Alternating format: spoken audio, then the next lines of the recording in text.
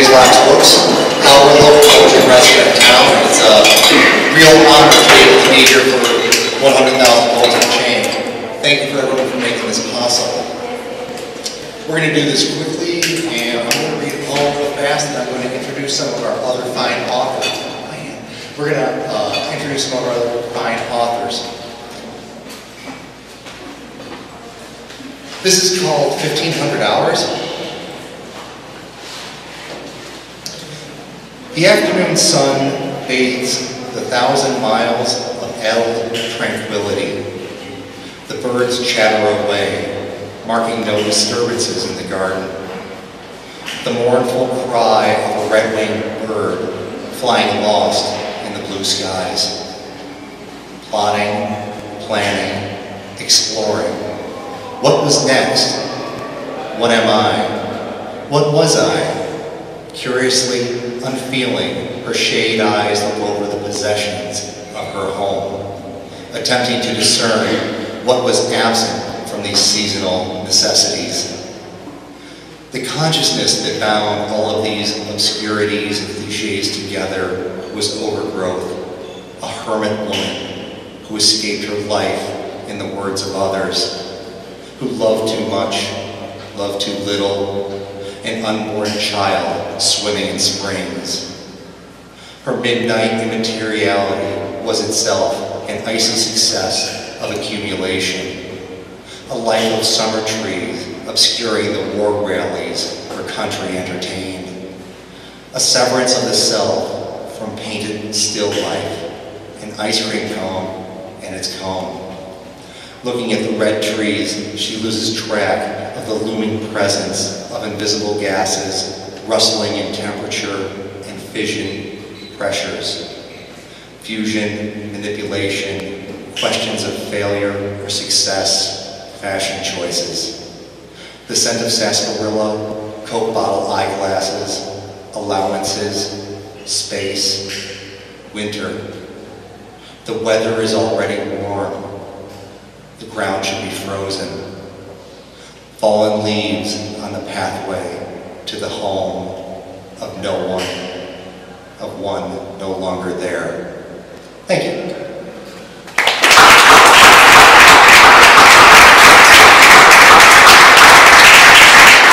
Next up is Schickling. Jared?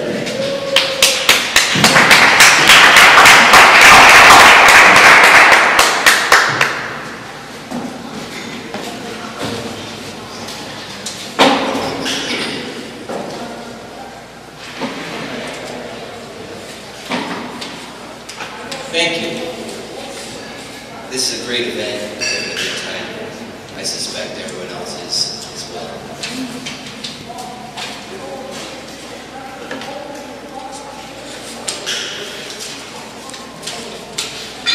Thanks.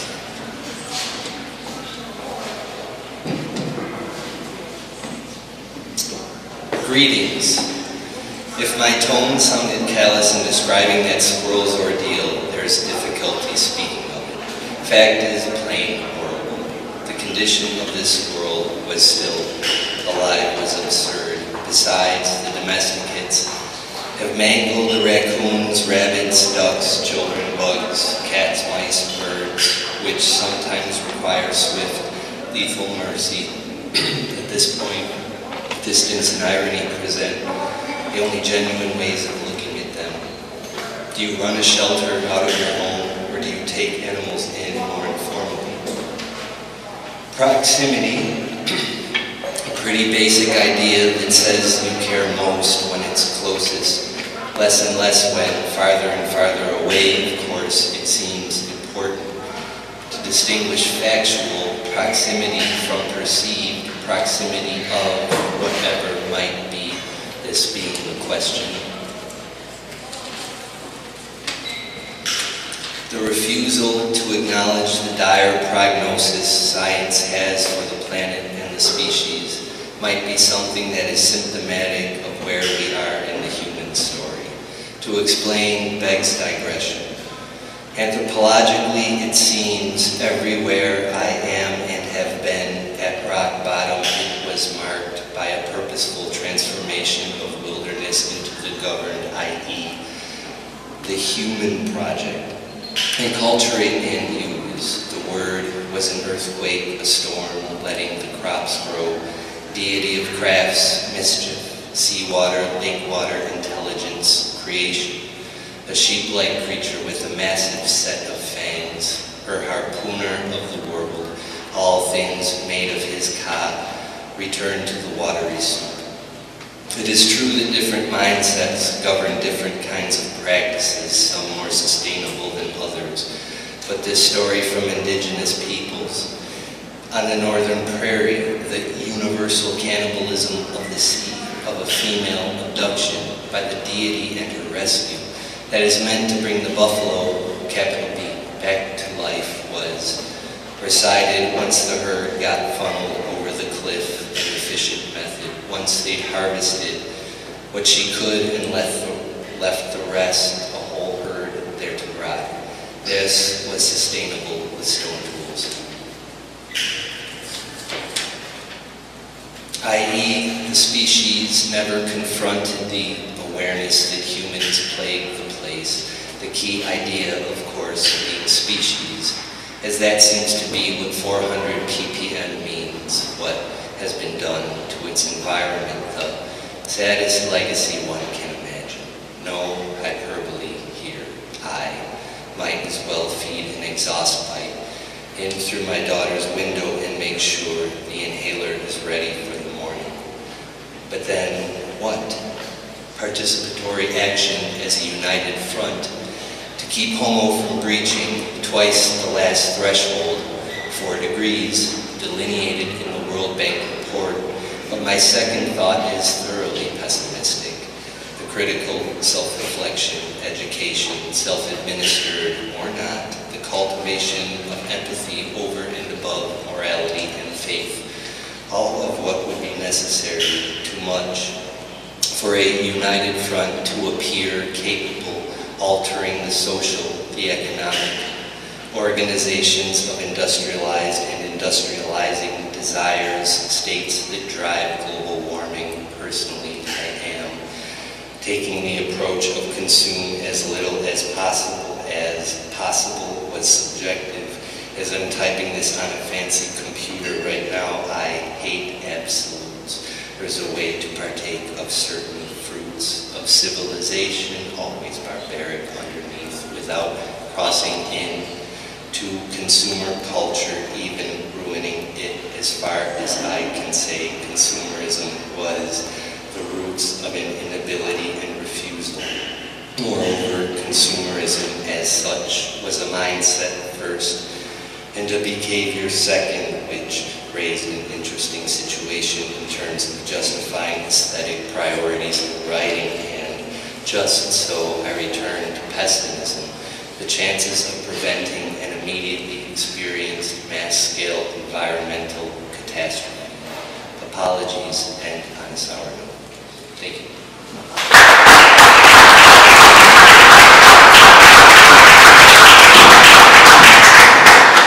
That was awesome. Thank you, Jared. Next up is Chuck Richardson. Chuck?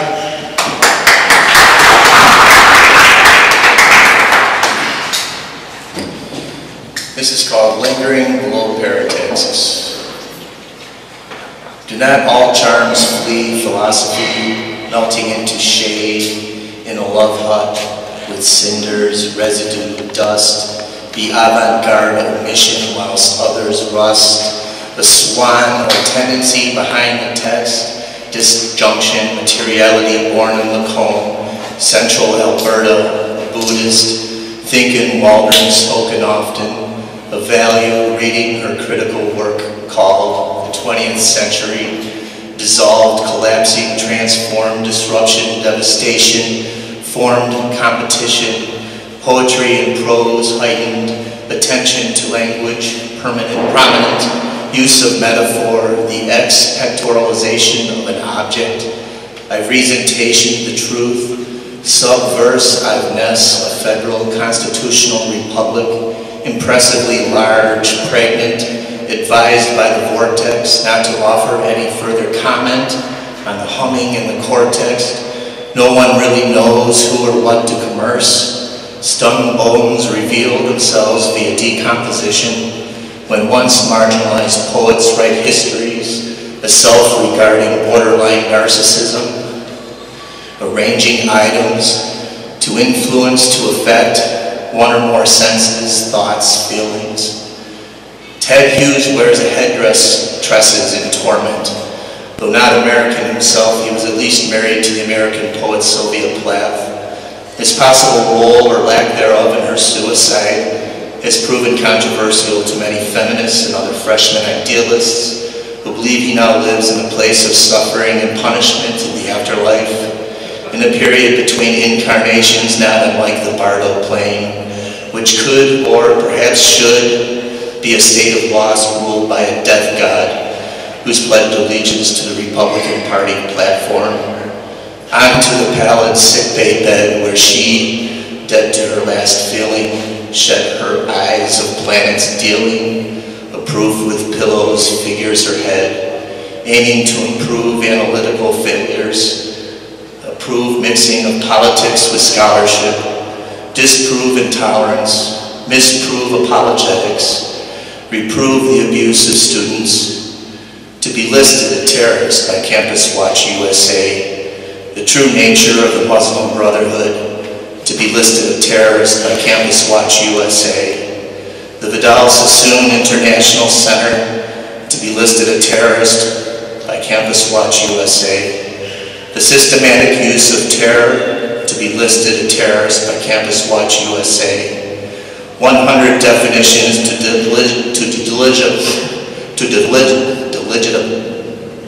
delegitimize opponents, to be listed a terrorist by Campus Watch USA, legitimize one's own use of force, to be listed a terrorist by Campus Watch USA, the indiscriminate use of violence, to be listed a terrorist by Campus Watch USA, against non-combatant, apathetic, to be listed a terrorist by Campus Watch USA, sheep. Campus Watch USA has a rather intense sense of dodgy, airtight abandon. A dripping syringe, it's your arm's extension, extending your darkness into the white void. That's it.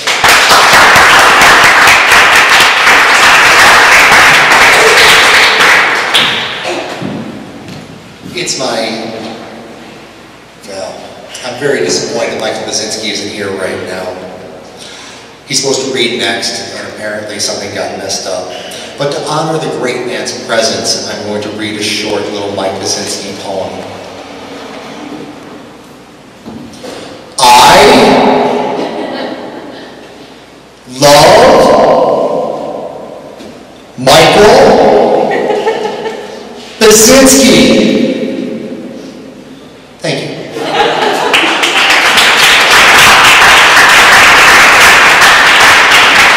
Next up, we've got Kristina Marie Darling.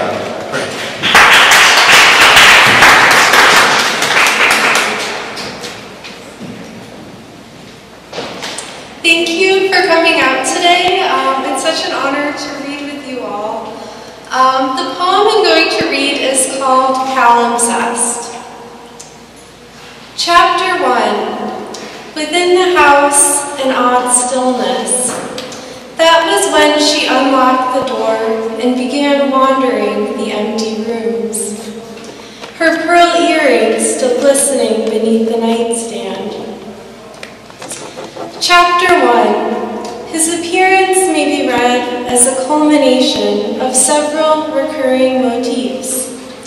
A journey to the countryside, her descent into madness, and the jewelry box with its silver nameplate and tiny golden key. Chapter 1. A yellow moon adrift as the windows darken. And before long, she whispered, I'll have framed a portrait of him for each wall of the house. She seemed to understand the necessity of the velvet curtain, its silk tassels and lavish golden trim.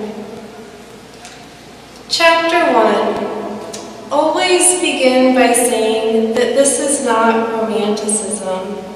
In the work of Yeats especially, we rarely encounter a clear-cut example of artifice. Like the artist's mind decaying amidst the nightingales and constellations, this was assumed to be real, and the letter, with its intricate flourishes and belabored epigraph, gave rise to the most startling numbness in every fingertip. Chapter 1. The portrait, like a letter, requires a subject. And only by considering the other, she thought, will I come to understand intention, its hazy yellow glow. Somewhere in the picture, a declaration, the door to the gallery groaning on its hinges. Chapter 1. Again the delicate clasp on her pearl earring. Room after room of paintings and their tiny wooden frames. A series of odes in a strange language. Thank you.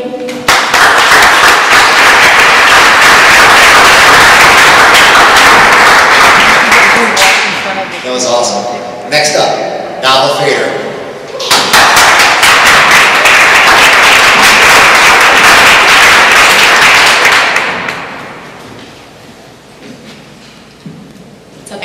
Oh, you're fine.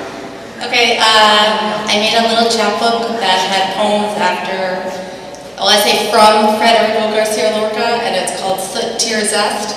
And I keep hearing people saying transformation, transformation. You would think it would be, I thought it would be hard to find poems about change because I'm kind of apolitical, but then I guess you go and everything is about transformation, so it wasn't hard.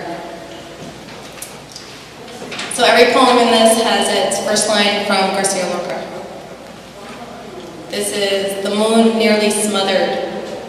Press pass, wounds, prepaid, voluntary bloodletting. Catch it, shimmer, one hand into water. Weakness, confined to other half of a body's birdsong.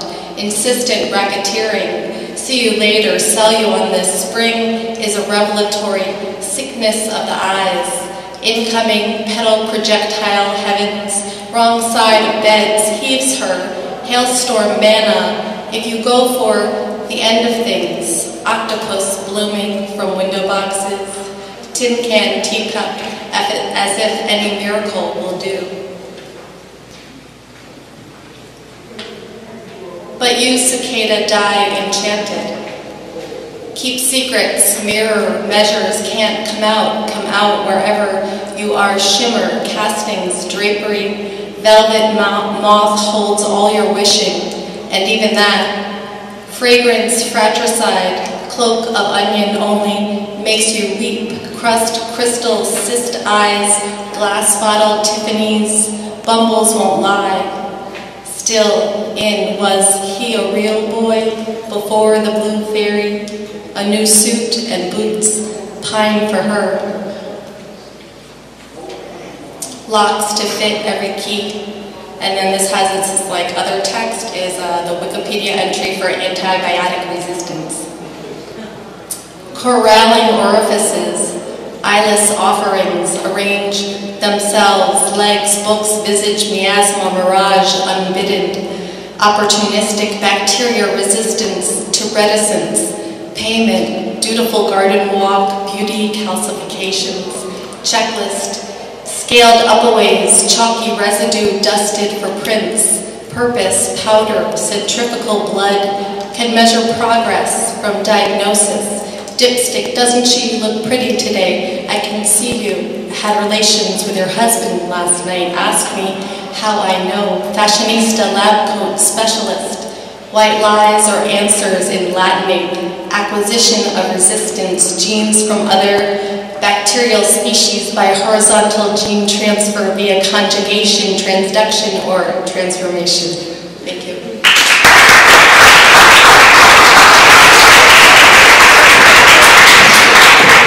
Thank you, Nava. Next up, David Hadbawnik.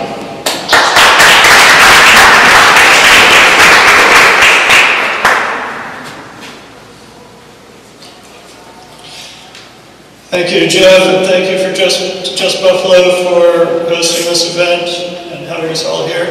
I'm going to read a couple of revolutionary letters by Diana Prima. Just Buffalo helped us do a fundraiser for her last year. She's been really sick. And these letters are still pretty powerful, I think. They started back in '71. She's been updating them here and there. Revolutionary letter number 7. There are those who can tell you how to make Molotov cocktails, flamethrowers, bombs, whatever you might be needing. Find them and learn. Define your aim clearly. Choose your ammo with that in mind. It is not a good idea to tote a gun or knife unless you are proficient in its use. All swords are two-edged and can be used against you by anyone who can get them away from you. It is possible even on the East Coast to find an isolated place for target practice. Success will depend mostly on your state of mind. Meditate, pray, make love, be prepared at any time to die. But don't get uptight. The guns will not win this one. They are an incidental part of the action which we better damn well be good at. What will win is mantras, the sustenance we give each other, the energy we plug into, the fact that we touch, share food, the Buddha nature of everyone, friend and foe, like a million earthworms, tunneling under this structure till it falls.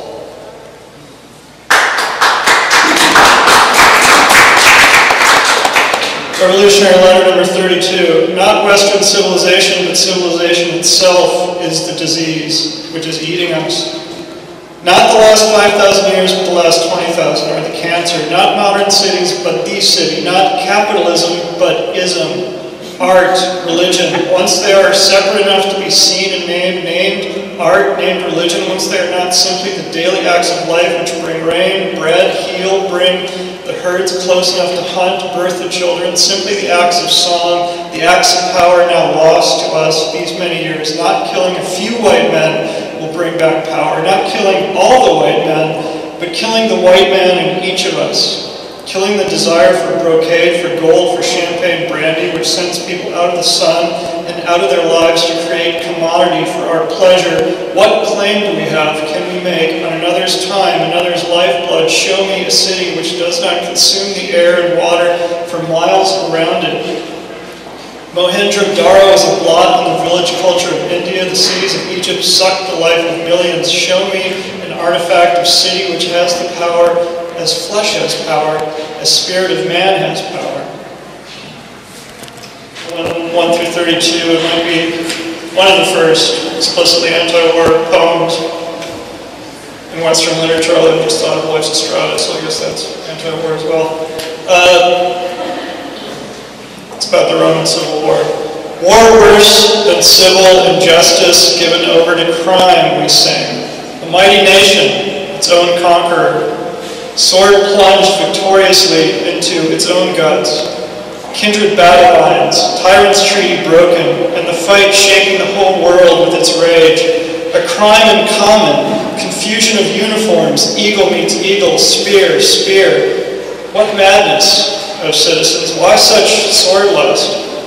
Why offer Roman blood to barbarian foe? Does it please you to wage war with no chance of victory?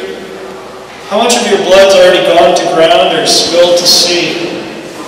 If you love it so much, why not put the whole world under Roman law before turning a gun on your own head? Look around, you've no lack of enemies. Now walls totter and half-raised homes with no one guarding them. Perhaps some poor sap wanders the urban wasteland. But Italy's barren fields lack hands for plowing. And only our own arms yielded the deep wound that leads to this death. Thanks.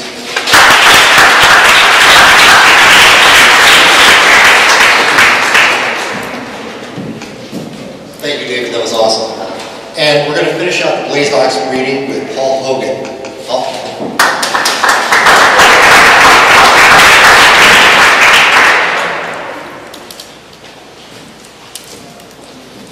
Thank you.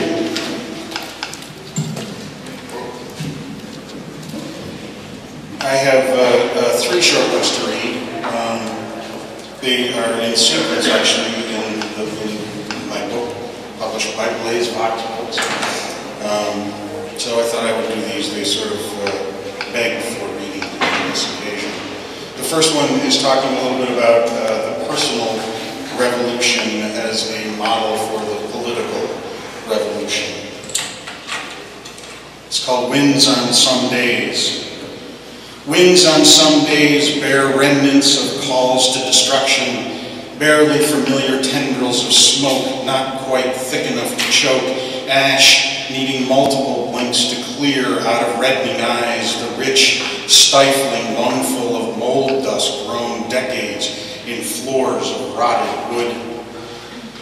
Such winds trigger echoing acts, an urge to go through all rooms, every drawer, to forcefully part from each trinket and page not read in memory, to finally tear down the old wall that carries no art, but has blocked out the light, curtailed the free flow of air. Purging alone isn't the point. It's a response to a call, an overwrought resonance with some distant disharmony that sets off the jump and wild swinging. No thought past now, past the wafting odor and ash of the call, only the blown back response. Tear it down, the hammer raised up, the mind's fully locked on the call. Tear it down, beat, tear it down.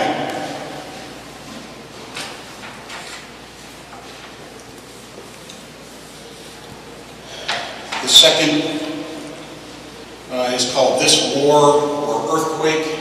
I suppose I would say it's probably the future as aftermath.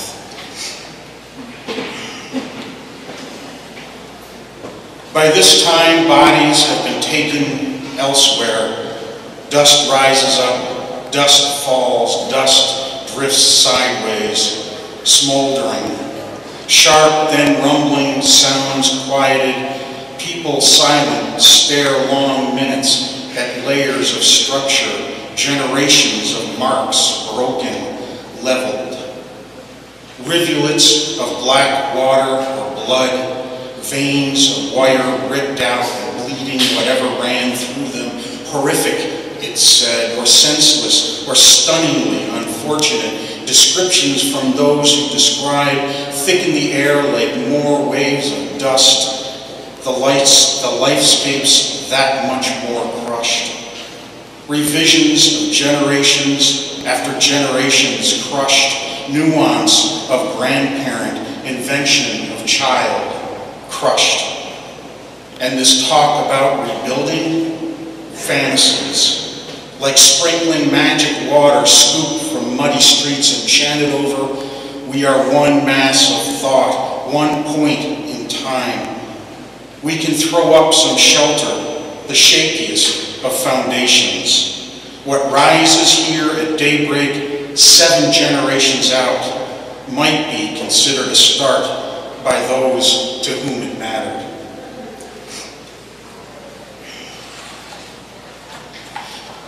And then the third, I'm a Vietnam-era veteran.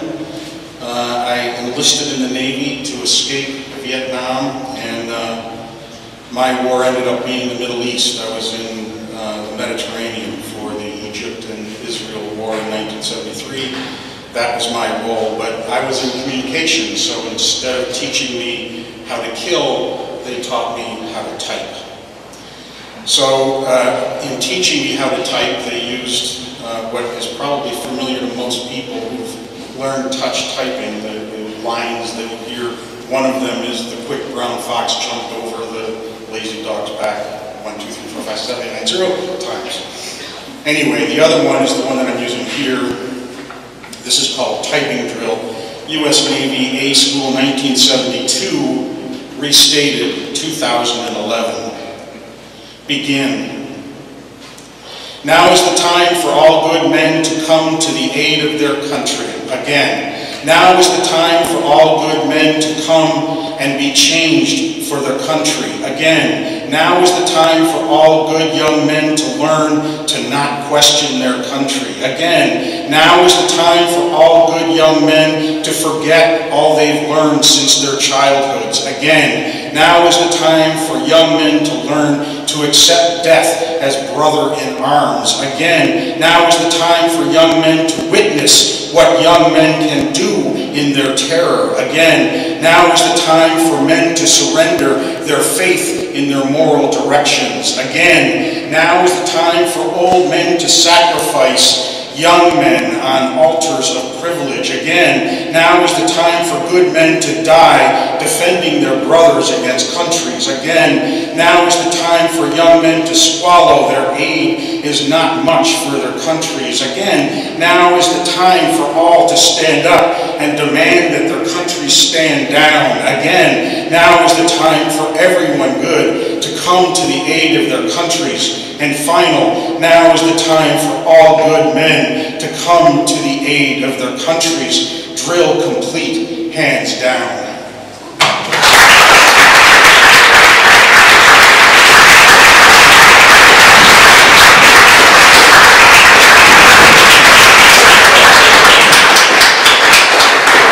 Thank you very much.